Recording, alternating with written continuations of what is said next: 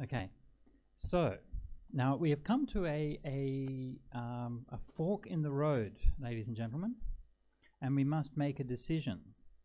Now, at this point in the road, we have enough time to do one of two things, and either one of these two things we will probably do it poorly and inadequately, but at least we'll make a reasonable go of doing it.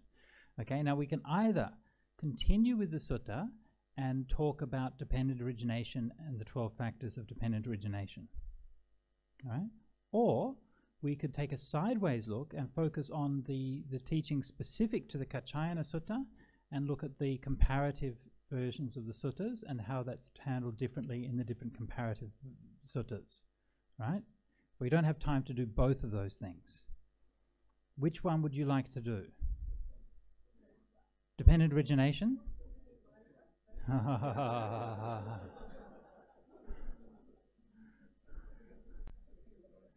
Middle way is no, okay. So we do dependent origination? All right, okay, no worries. Thank you so much. Okay, so now in the Kaccāyana Sutta itself, it's merely giving us a summary of dependent origination, as happens so often. And of course, one of the idioms of the suttas is that the core teachings are taught many, many times, so that the main things are repeated again and again, and often that these are abbreviated in the texts. And just so you know, as you can see the Pali here, the abbreviations are actually in the Pali text themselves. Okay, so when you read translations and the translations are abbreviated, it's not just an invention of the translator, it's actually the Pali text which is abbreviated.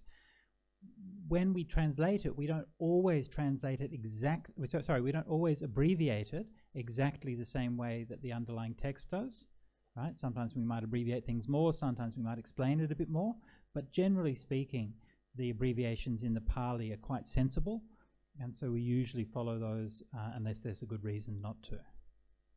Okay, so given that this is an abbreviated form here, and you can see that this is abbreviated in all of the texts. So if we have a look at the Sanskrit, where's the Sanskrit version here? I'll just show you the actual Sanskrit text, root text. Sanskrit root text, where is it from? Incidentally, from Turfan. Sanskrit text from Turfan. Sanskrit text here, and again, Yada Tasming Sati.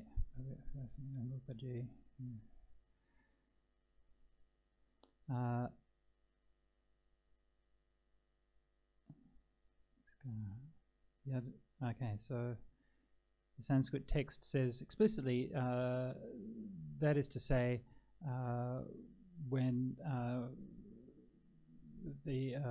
this arises, that arises.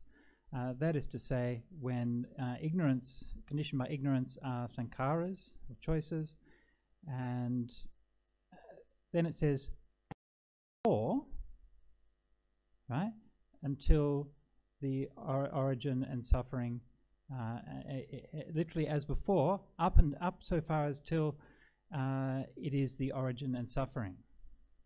It is the origin and ending. Yeah. So what is it's giving instructions for the abbreviation.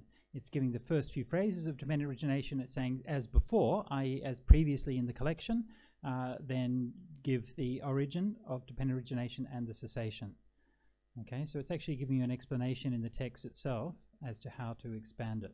So my point here is simply that the abbreviations are very often found in the text themselves.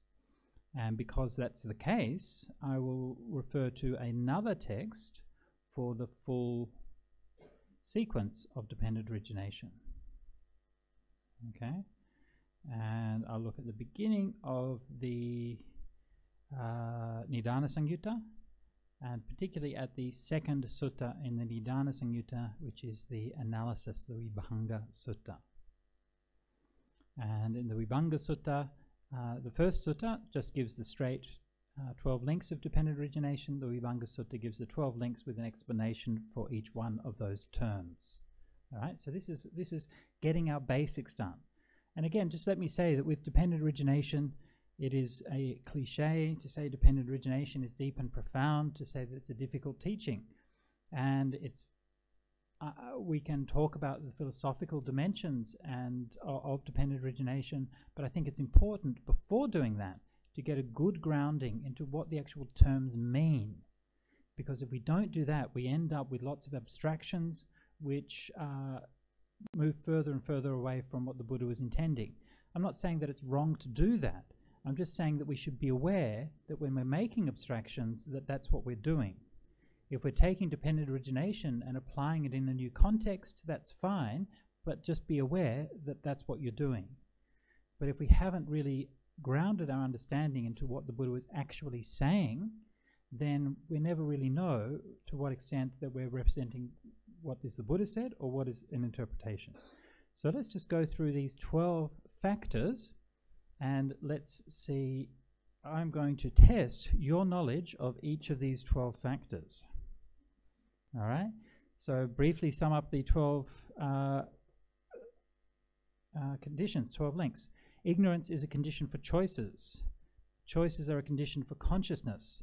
Consciousness is a condition for name and form. Name and form are conditions for the 6 sense fields. The 6 sense fields are conditions for contact. Contact is a condition for feeling. Feeling is a condition for craving.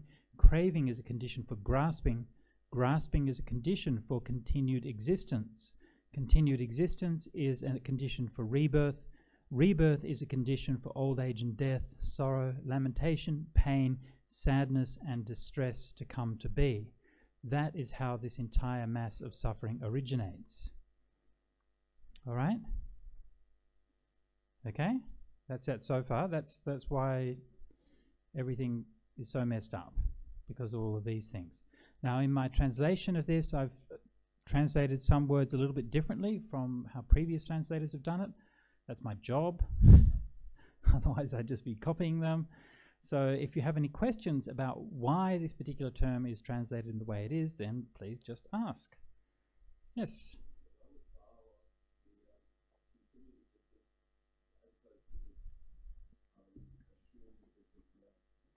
Good question, yes. One of the hard things to translate, and I struggled with it and I went back and forth many different times on that particular one. And I'm not at all sure that that's, I mean, I think it's a reasonable translation, but I may go back and change it again.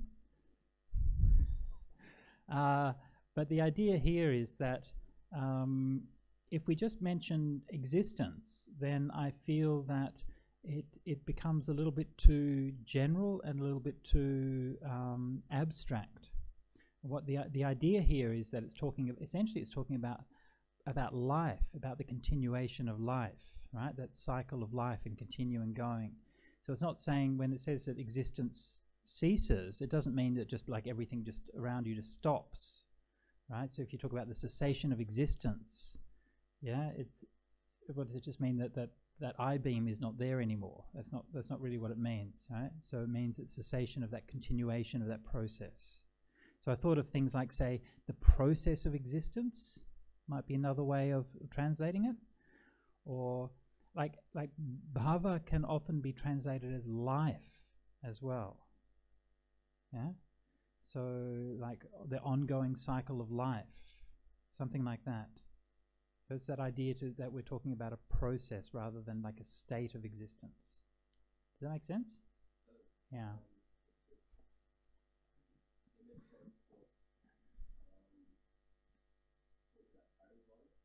Right. Right.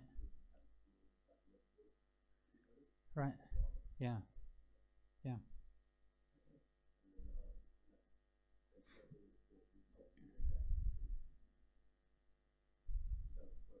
Yeah. Yeah. Yeah. Yeah. Yeah, it's one of those things where you try to make the translation clear. At the same time, you know, I think one of the things as a translator is that we have to accept the limitations of what we're doing. Like you can't overload the words with too much meaning.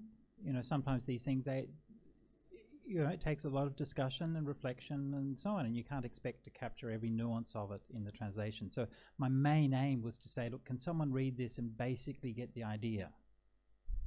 If they can do that, then I'm pretty happy.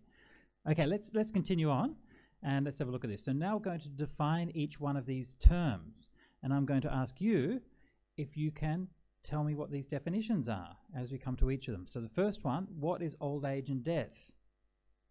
Who can tell me? Now, how is it defined here? Yes, it is dukkha, but how is it actually defined here?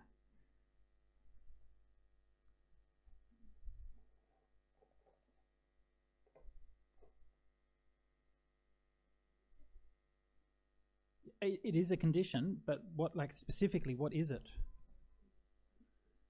Decay? Rising and falling? Anybody else?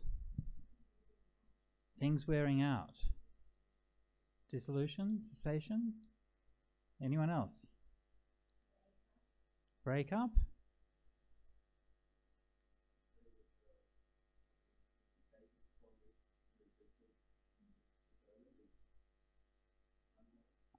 Okay, undermining of the ground of existence. Okay, yeah. Okay, so we have all of those suggestions. Let's see what the text says. You ready for the big reveal?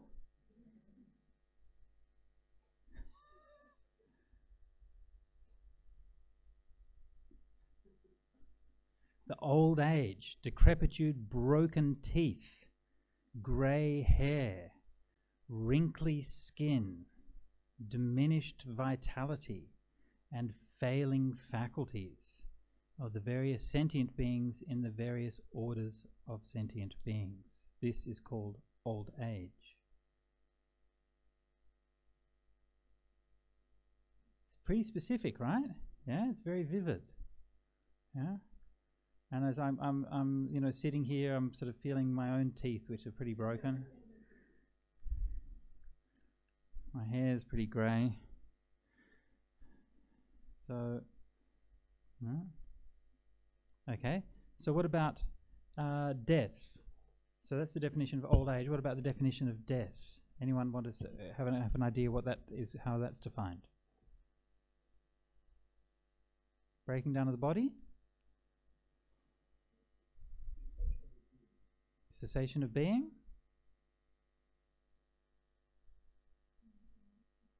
End of the life cycle? Is that? Sorry? Very wrinkly skin? Right? Okay. Old age. The passing away, perishing, disintegration, demise, mortality, death, decease, and breaking up of the aggregates and laying to rest of the corpse, right, of the various sentient beings in the various orders of sentient beings. Okay.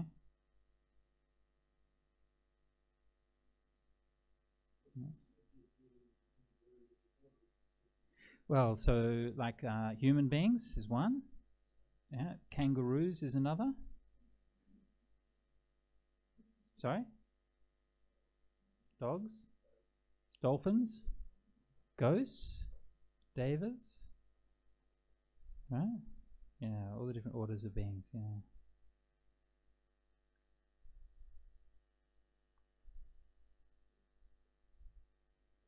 Yeah? Right? I think so, yeah. So, well, again, it depends on the context because it's very vague.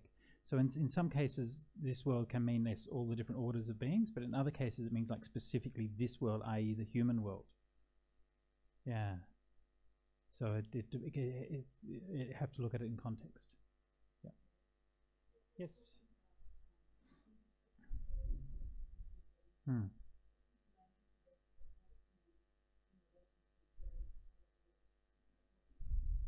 Well, what if you're a fish, for example, your corpse doesn't get laid to rest, it floats to the top of the water. Well, look, I guess it's, you know, it's a bit general, right?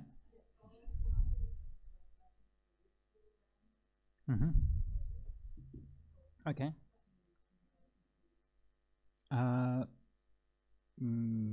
Kalakirya. Yeah, no, doesn't. It actually almost does mean that. Yeah, the Pali phrase here is Kalevarasa Nikhepo, where Kalevara is like a specific word for a corpse. Actually, Pali has a lot of words for a corpse. And Nikhepa is the putting down or casting off or discarding. Yeah? So, yeah, Nikhepa, almost like literally like laying down the corpse. Yeah. So it doesn't, sorry?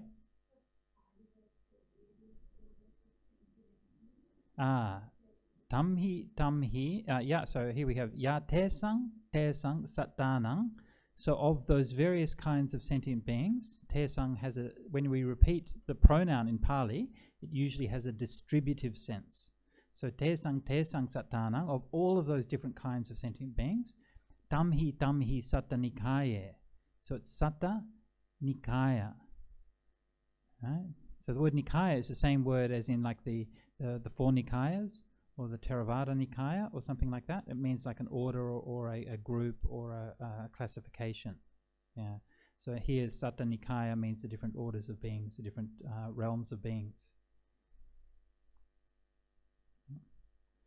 That definition there is wrong. Satta here doesn't mean the number 7. It means sentient being.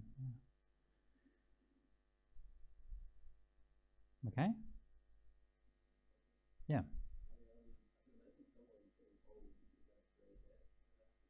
Sure.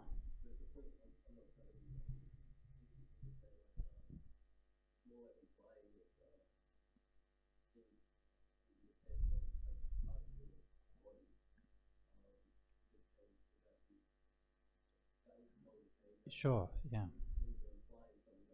Exactly.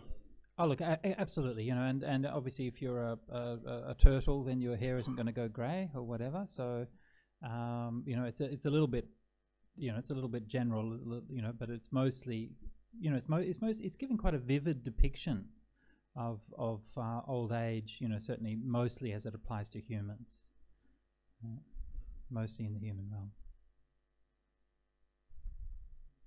Yes, Venerable Sir.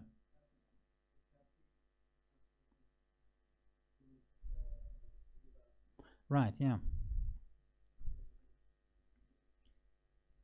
Oh, good, yes, thank you. Yes, so here I've translated, one of the other words I've translated a little bit differently is that I translate jati as rebirth.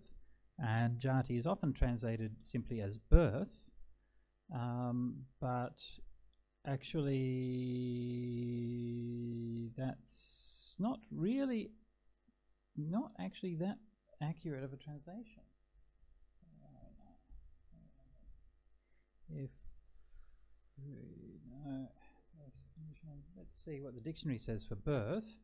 Birth is the emergence of a baby or other young from the body of its mother, the start of life as a physical separate being. But that's not really what jati means, is it? Yeah. To give to birth as a verb. Yeah. So this is the meaning of birth is actually to give birth. Beginning or coming into existence of something, but also that's not quite what jati means, because that would be like samudaya is the origin or something, whereas here jati is more specific. Actually, it means jati in this case, or in the suttas, basically in these kinds of contexts, it always means rebirth, and so it never means birth as in coming. The specific word for being born is vijati, is a separate word. And conception is either birth jati or sanjati. It specifically is a word for conception. So Pali distinguishes those, whereas jati is always a word that's used for rebirth in the context of, you know, being born in that cycle of rebirth. Yeah.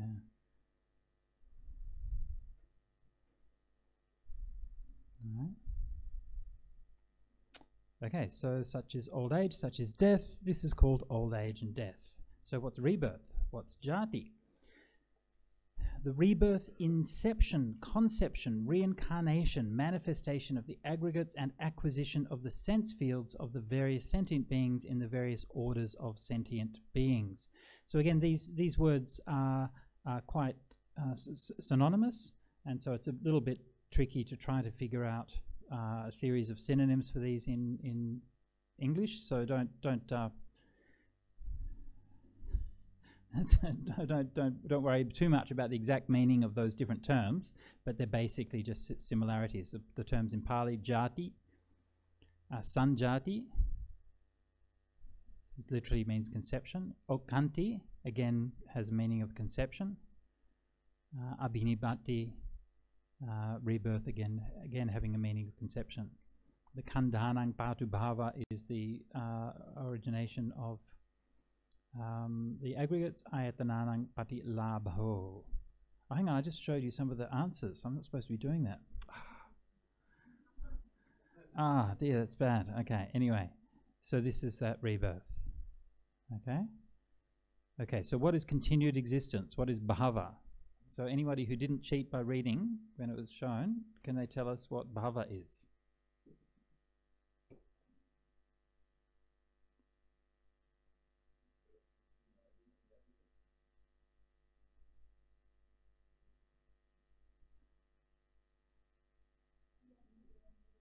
Sorry? Born over and over again? Karma?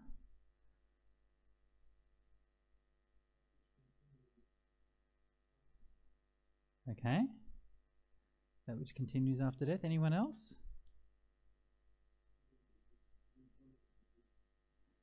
Okay. Do you want to know the answer? To know whether you were right or wrong, because that's what spiritual development is all about, right? It's getting the answers right. Yeah? You know, these three states of existence, Tayome Bhava, existence in the sensual realm, existence in the realm of luminous form, and in the formless realm. These are the three. This is called continued existence. Okay, so the Buddha is pointing to these three realms of existence. The sensual realm is this one, as well as all the lower realms and the kind of the mainstream heaven realms. The Rupa Bhava, which I've translated as the realm of luminous form. This is the place you go to if you get some really nice jhanas, but you don't actually practice the Eightfold Path, you don't see the Dhamma, but you go and get reborn and you're like, wow, this is so nice. And you just bliss out for like ages and ages, and you never get bored, and you're just blissing out on and on and on. And it's so great until finally you crash and you're, what am I doing back here again? And the formless realm is the realms of rebirth from realizing the formless attainments, so the arupa attainments. So this is the three states of existence. Yes? Is there some sort of an entity?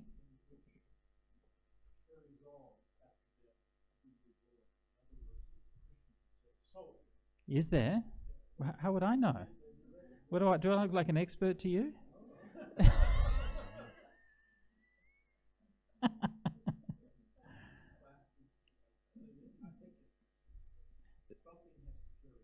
The whole. That's what dependent origination is explaining. That's the point of this whole teaching. Yeah? It's pointing out that there is this process, but it's not talking about an entity that's undergoing the process. Yeah?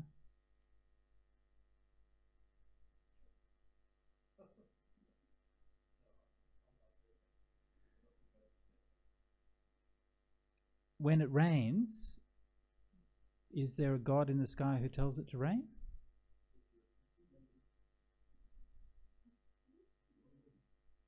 Well, that just ruined that example for me.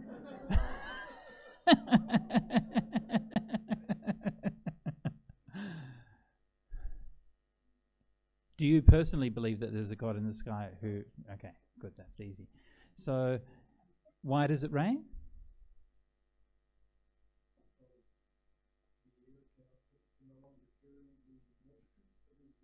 Right. Right. Right, exactly. And so that's a natural process, a process of cause and effect, and we can understand that through our understanding of physics. and the natural world without having to invoke a god. So dependent origination is exactly the same. So it's talking about how all of these things happen, but we don't have to talk about a person who's in there. There's no person who's saying, let's rain. It's just a process. So what's happening here and now is just a process. And what's happening here and that process has a certain continuation to it. Yeah? Consciousness can neither be created nor destroyed.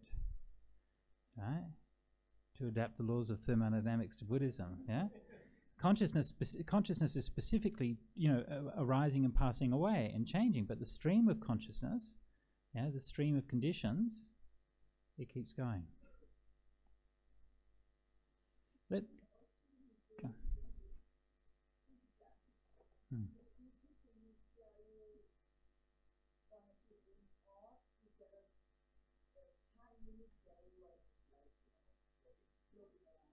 Floating around.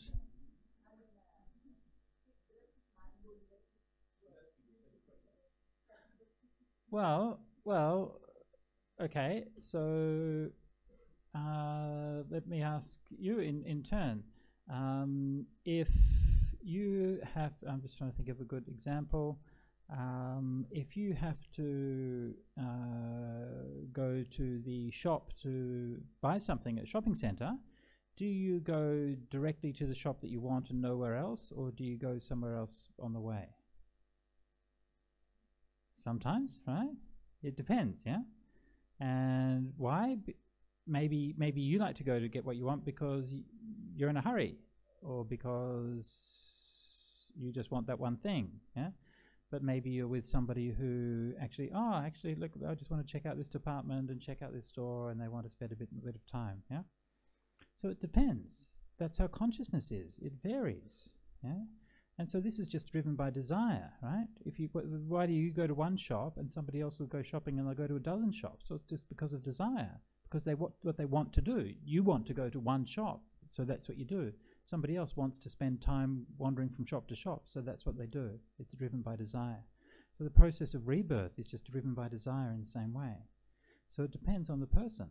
Some people maybe go straight to where they want to go. Others maybe hang around for ages. Who knows?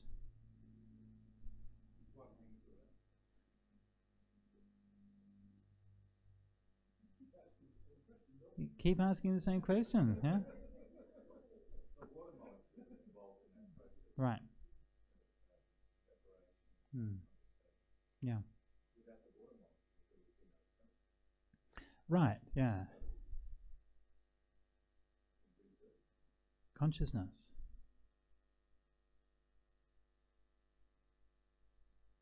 Yeah.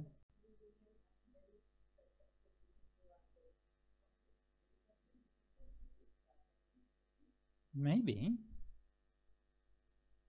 Could be. Could be. Shall we continue? We're only like halfway through. Sorry, go on. Go on.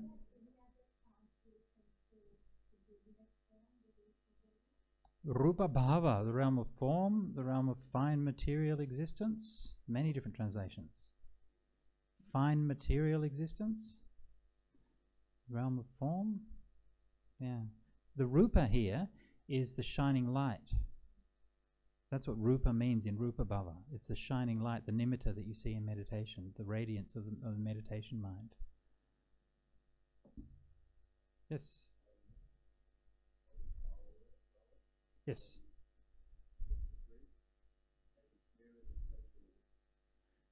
We are here, yeah.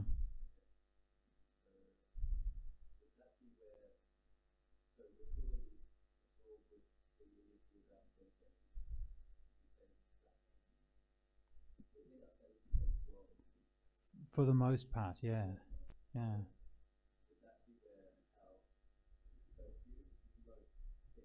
Tends to be, yeah. Yeah. Yeah, definitely, yeah. Except, of course, if you're a meditator, then, maybe if you're a meditator and you get into some deep states of meditation, then you might be likely to attach yourself to those deep states of meditation. You say, oh, this is my true self, and this is when you get reborn in the Rupa Bhava or Arupa Bhava. Yeah. Okay?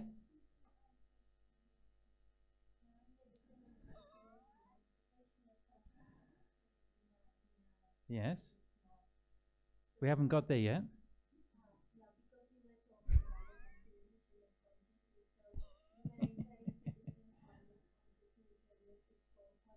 Right.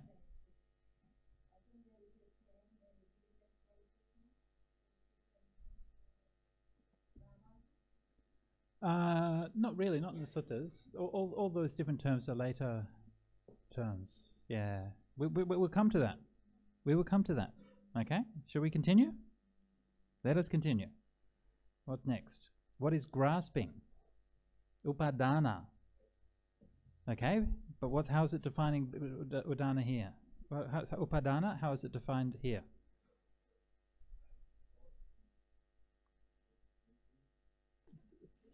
Thoughts and sort of reasons. No. Inclination, sorry? Inclination to have something. No. Well, these are not none of these are completely wrong, but they're not the definition that's being given here. Sorry? Okay. Okay.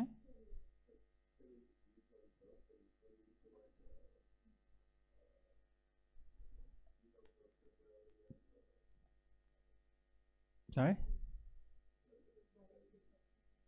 Faculties. Yeah? Okay. Okay, identifying, so that's like clinging to the view of self. Yeah? Something like that. Strategies. Desire. Conceptual. Okay? So we've got lots. Eventually, we've got to get it right. I mean, this is like the million monkeys typing to get the Shakespeare. Okay.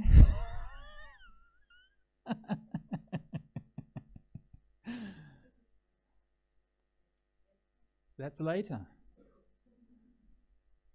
4 kinds of grasping.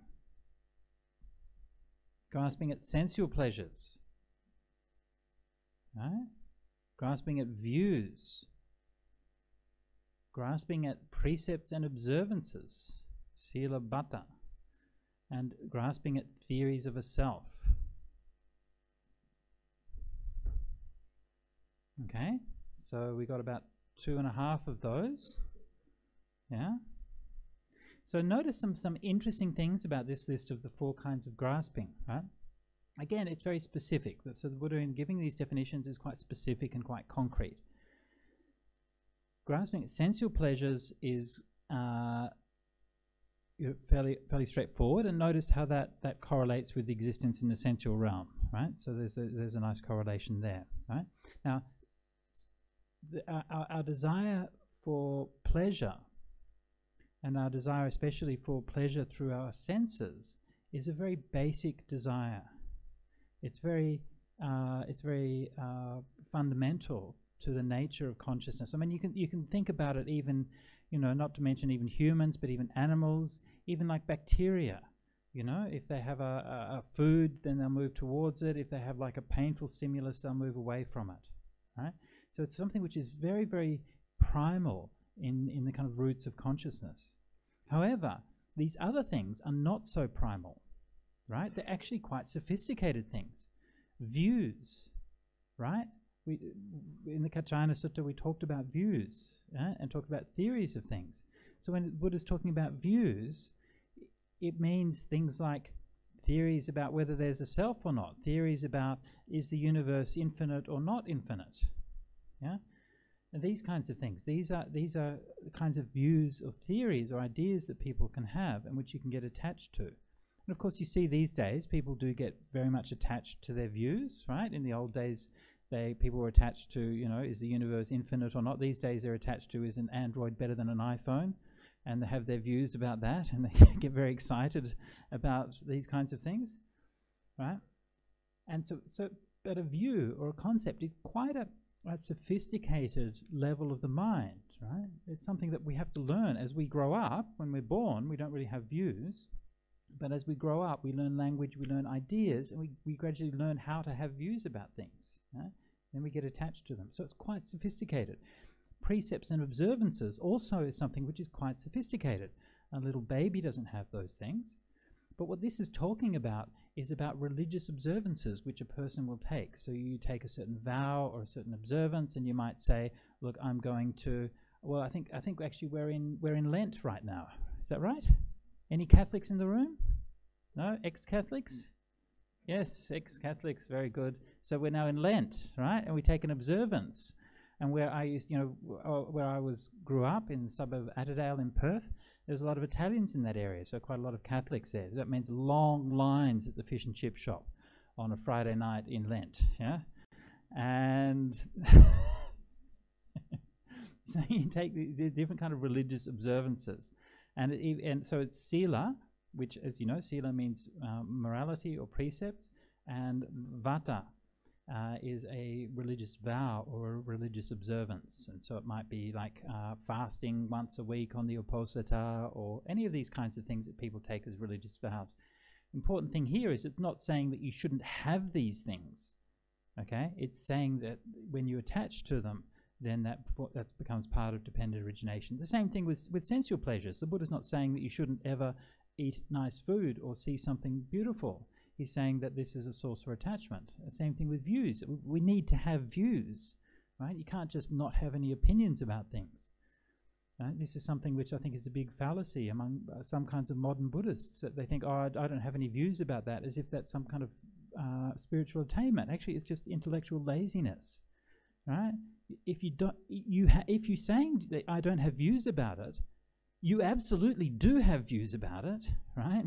But you're being dishonest with yourself, and you're being avoidant in your relationships with others, right? Admit your views. This is my view about it. Fine, that's a starting point. Accept the fact that you have a view about it, then we can talk about it. So views, precepts and observances, and lastly, theories of a self.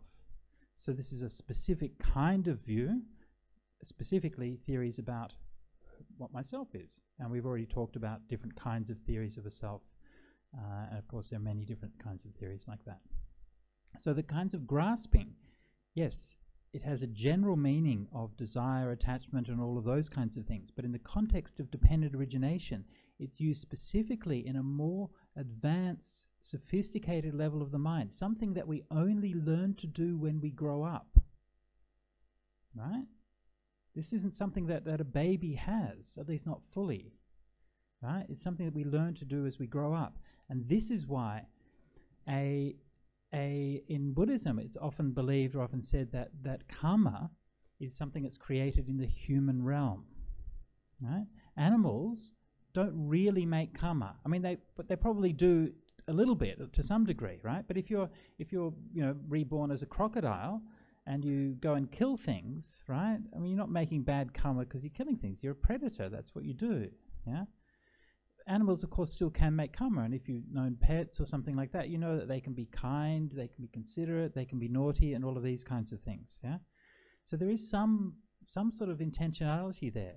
But because there's not that kind of higher order level of views and so on, this is what tends to focus the direction of your choices. It's not just driven on a whim from moment to moment, but it's focused over a long time, so you can make deliberate choices within that framework. And that's what gives the power and the strength to your karma. So this is why in Buddhism, generally speaking, most of the karma that we make is made within the human realm and not so much in the other realms. Jackie?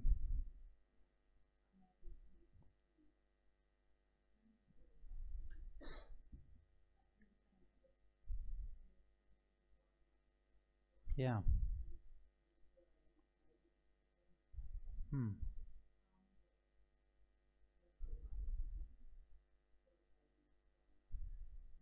What do you mean?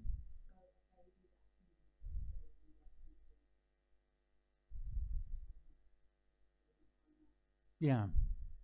So a baby doesn't make a bad karma, right? If the baby poos its pants, it doesn't make bad karma.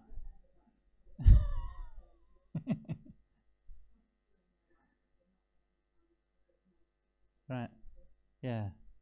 Yeah. And you gradually learn to do that. I mean, it's just ordinary common sense, right? I mean, we don't hold babies responsible for their actions. Yeah. And because we understand that they're not really capable of those kinds of things. They gradually learn that as they grow up.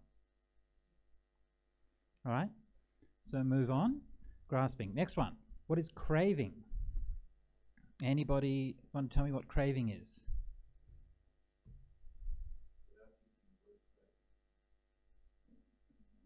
You can use the word craving, that's fine.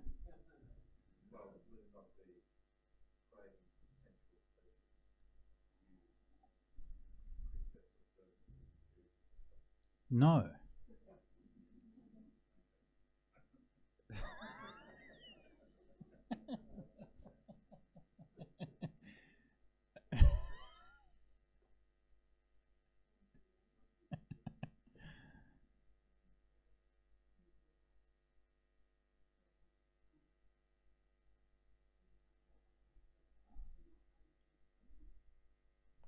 Okay, fair enough.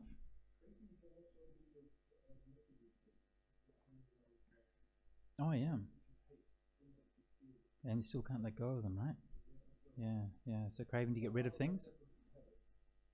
From what? Habit? Well, I guess habit would come more under like ignorance. Like if you're just doing something out of habit without thinking about it, then there's like an unknowing there. Whereas craving to get rid of something is more the kind of negativity, more hate. Yeah. So yes.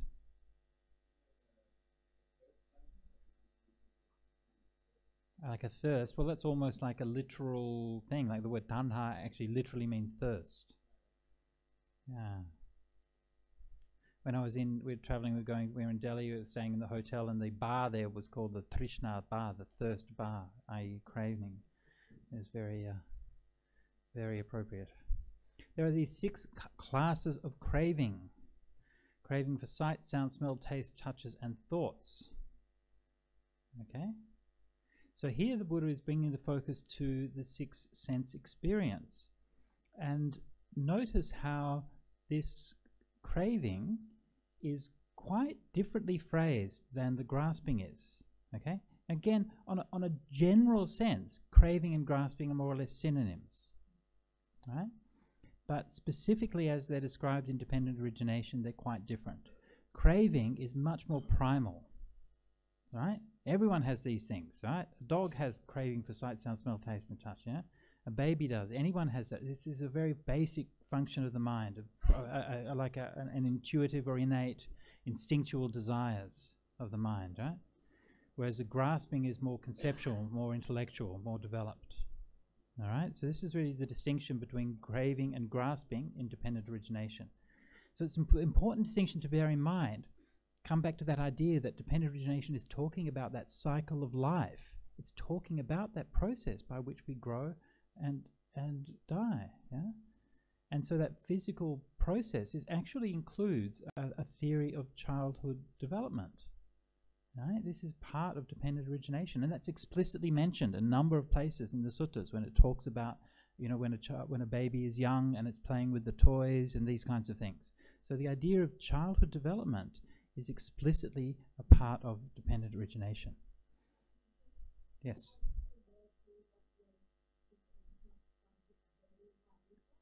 The rupa. So this rupa, so rupa has a number of different meanings, but the 2 main meanings it has is, in this context, sights, right?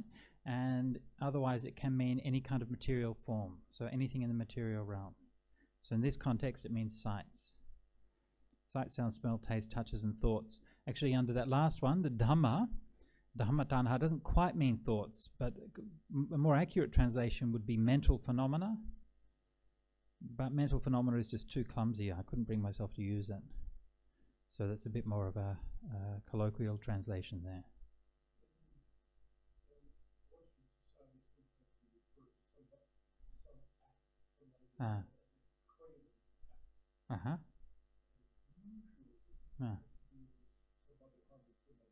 Right. Well, it's not craving, right? I know, yeah, craven, different words, yeah.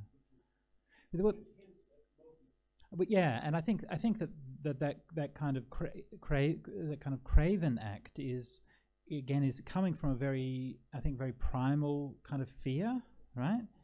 And so yeah, it would be included under the craving here because it's some kind of fear to avoid damage or to avoid harm or something like that.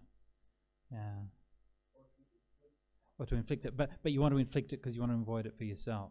You know? Yeah. Okay, let's move on. We're running a little bit out of time. What's feeling?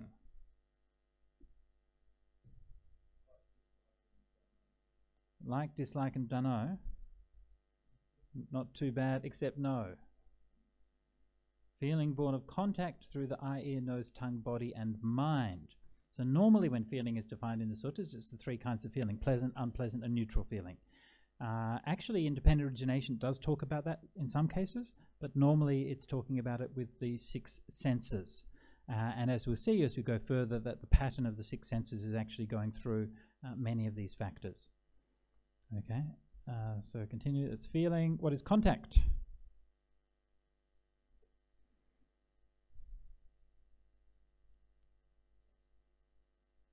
Perception, eye contact. Eye contact, so contact through the six senses, yeah? Contact is a little bit different from perception. Well, so contact means something like stimulus. So the Buddha always said, Tirnang Sangati Passo, the coming together, the eye, the form, the eye, the sight, and the eye consciousness. And the coming together of the three is contact. Yeah, Tirnang Sangati Passo. So it's like that moment or that event when your inner consciousness is becoming aware of something outside. It can happen purely in the mind as well, but the basic idea is that the different factors that are giving rise to awareness are all coming together.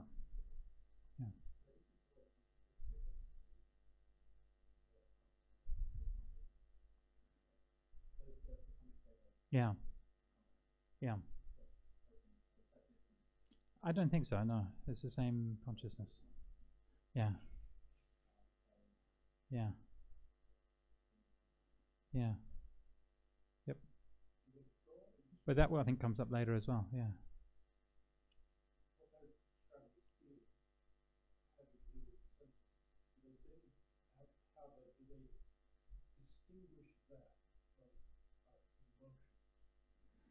Yes, feeling, good question, thank you. Feeling is more elemental, right? So it's just the tone of experience. So for example, you have unpleasant feeling, but unpleasant feeling can of course be associated with a wide range of emotions. So emotions are a more complex manifestation of feelings and perceptions and thoughts and things like that. Yeah.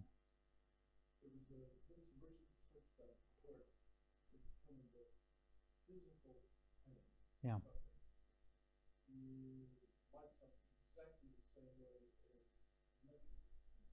Okay. Yeah. Yeah.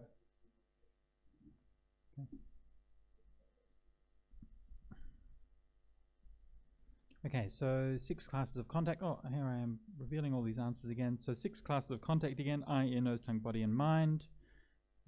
And the 6 sense fields, again, that's too easy, right? You know the answer to that: eye, ear, nose, tongue, body, and mind again. So it's that pattern of that 6 sense experience which is coming through. So again, the Buddha was always teaching that our sense experience was unfolding due to a process, a natural process. And again, this contrasts with the theory of senses in the Upanishads that preceded the Buddha, where these sense experiences were felt to be entities unto themselves, right? So Brahma actually created these things which were entities, and so they entered a person and they gave them the ability to do this, to have that sense experience. So 6 sense fields. Next one is what are name and form, nama rupa? Who can tell me that? Yeah.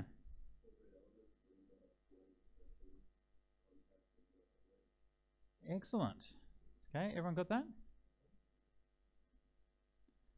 Okay, so name or nama is feeling, which we've already had above, perception, sanya, intention, cetana, passo, contact, and attention, or manasikara. Okay, so these are 5 very important mental qualities which are, according to the later Buddhist Abhidhamma theory, are always present in the mind. All right, so this is called name. And the form is the 4 primary elements: earth, water, wind, and fire, and form which is derived from the 4 primary elements. And when it talks about the form derived from the 4 primary elements, essentially it means things like, say, structure, yeah, space, right? How that form is kind of organized in kind of higher levels and different aspects of it. So anything which is derived from those 4 elements is regarded as the derivative form, upadaya rupa. Okay? So just very important to get exactly what's being meant here by name and form, nama rupa. Nama rupa is a very hard term to translate well, and many people have tried, and we keep coming back to this kind of name and form is not particularly good, but it's kind of handy and no worse than other ones. But in this particular context, right, what's been talked about by as name or nama is particular functions and processes of the mind. All right? Yeah, particular things that the mind does, how the mind works, right? Through feeling, through experiencing things, through intentions, and so on and so forth. And these are the things that kind of make your mind work, right? Without any of these things, it's hard to know what the mind would be. But what it's missing here is awareness or consciousness, and that's the next factor. So it's basically everything in your mind that you can know, all of your thoughts and feelings and moods and all of these things, but not the awareness itself, which we're going to be coming to in a minute. Yes.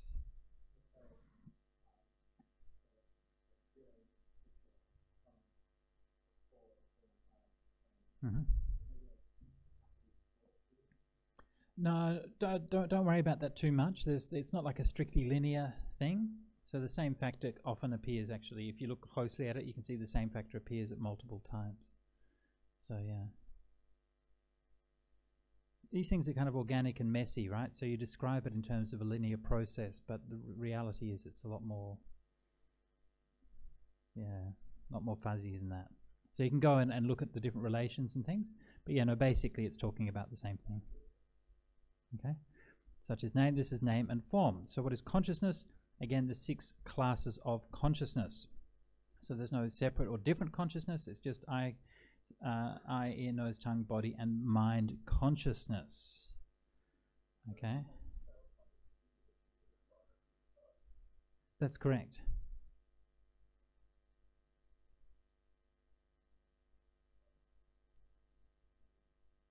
It doesn't say what consciousness is, it just says that there are 6 types. Yeah. But one of the things that it does is it says what consciousness isn't, right? So it says what consciousness, it says that there is no consciousness that isn't these 6 types, right? And this, and of course, this again is directly opposing the Upanishadic view once more. The Upanishadic view is that there is an infinite consciousness, which happens when all of these things have ceased, yeah? Then the Upanishads say that the name and form is like each river has its name and its shape, and when each river flows to the sea, they all lose their name and their shape, and they just become known as the great ocean. And that ocean is your consciousness. Yeah? That's the Upanishadic view. So the Buddha said, no, that's not the case. Right? Actually, when we look at consciousness, there's no ocean of consciousness that's eternal and absolute and permanent. It's just these 6 sense consciousnesses. Right. Yeah. Yeah. Yeah. Yeah.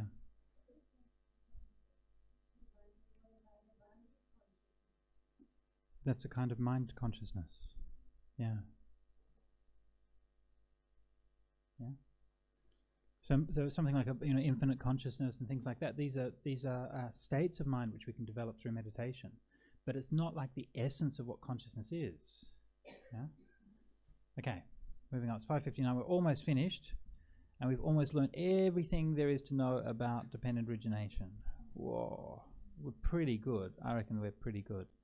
3 kinds of, so sankhara So I've rather controversially translated sankhara as choices here, translated previously as, volitional formations, karma formations, volitions, what other ones do we have? Fabrications, confections, concoctions. Oh my goodness. And you know, we have lovely phrases in translations that will say he generates a demeritorious volitional formation. I'm sorry? Generates a demeritorious volitional formation, which I translated that he makes a bad choice. Which I don't know about you, but it makes a little bit more sense for me.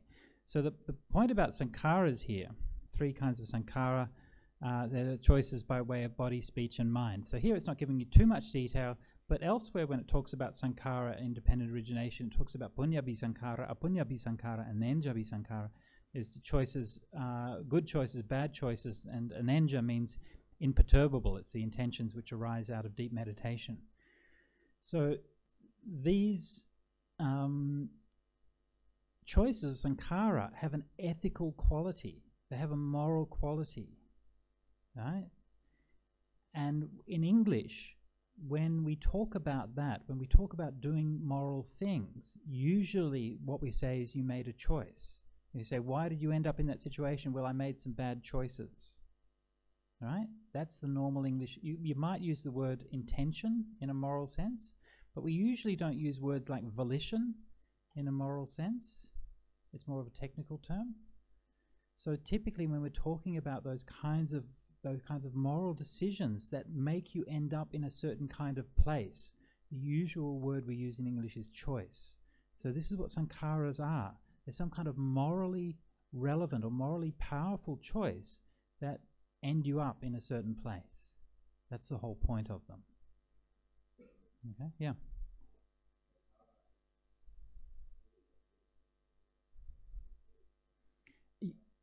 That's correct. Yeah, so this is another meaning of it.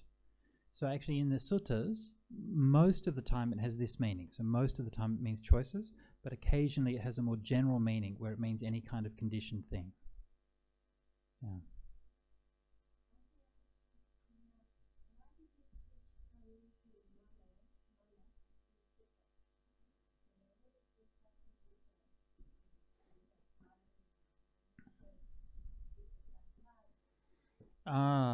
Pretty much they mean the same thing. Yeah. Mano and Chitta are explicitly said in the suttas to mean the same thing in the Nidana Samyutta.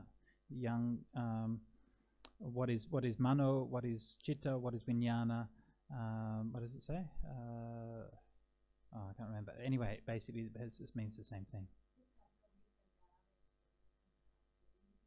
It's just a slightly different phrasing. Yeah. Yep. Okay. So just wrap up very quickly because we're over time already. So what's ignorance? Not knowing about suffering, not knowing about the origin of suffering, the cessation of suffering, and the practice that leads to the cessation of suffering. So ignorance is defined specifically in terms of the 4 Noble Truths. So this is the origination of this whole mass of suffering, and then of course the negation of everything is the cessation of this whole mass of suffering as well. So this is the basic explanation of the 12 factors of dependent origination. This has not got us very far in our understanding of dependent origination, but at least it's a start.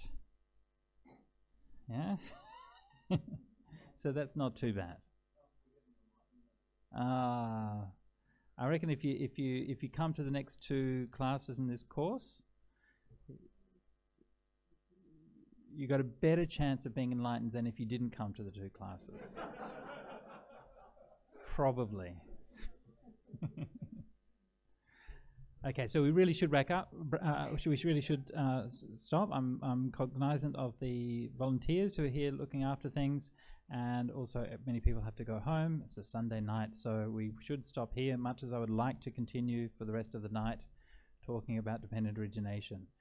So thank you all so much for your attendance. Thank you so much for your for being here and for making me not look stupid, because I would feel very stupid being here by myself.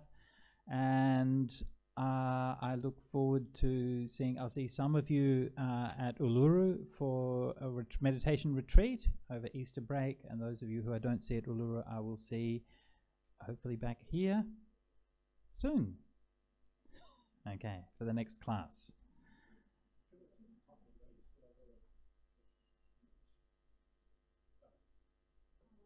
Thank you, Bhante.